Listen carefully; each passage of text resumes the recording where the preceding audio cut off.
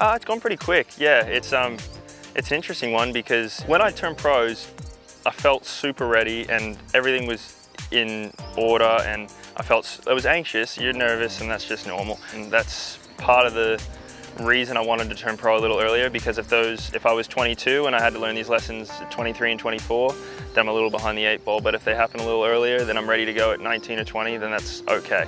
So it's been a lot of fun, and I've learned a lot for sure.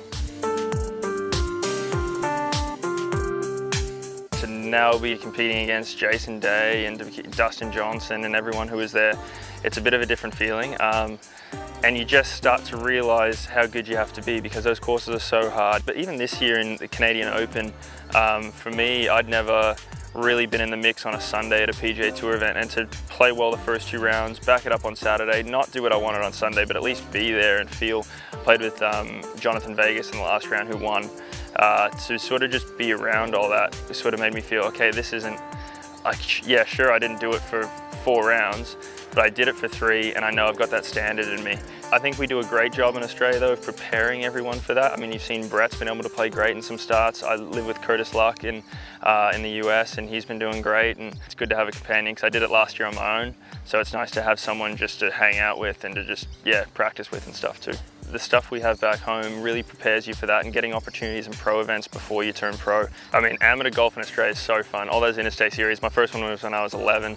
So many good players on all those teams between Brett and Lucas and so many others. That was a lot of fun to be a part of, and you just become pretty close with all the amateurs in Australia, which is, when you get out in your pro career a little bit, it helps to have that bit of bonding with everyone from Australia.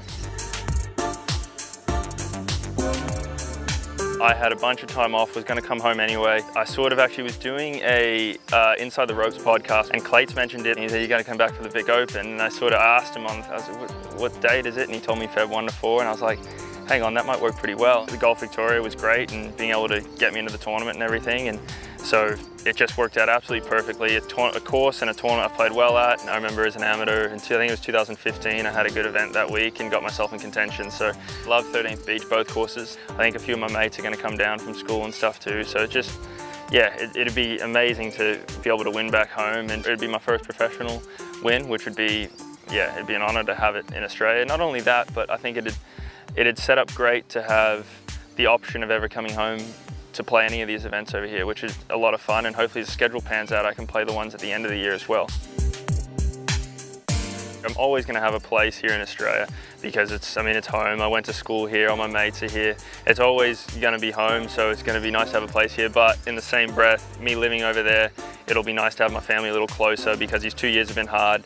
Not many 19-year-olds move out of home at 17 or 18 and get to start getting in the real world a little bit. So for me, it's been a lot of fun. Sure, I would have loved to be on the PGA Tour right now. I know that's coming, and I've got a lot of hard work to get there, but yeah, it's all about enjoying the journey of getting there, and there's been so many great experiences, and I know if I keep doing the right things for long enough, that starts to pay off in terms of status and hopefully a bunch of wins as well.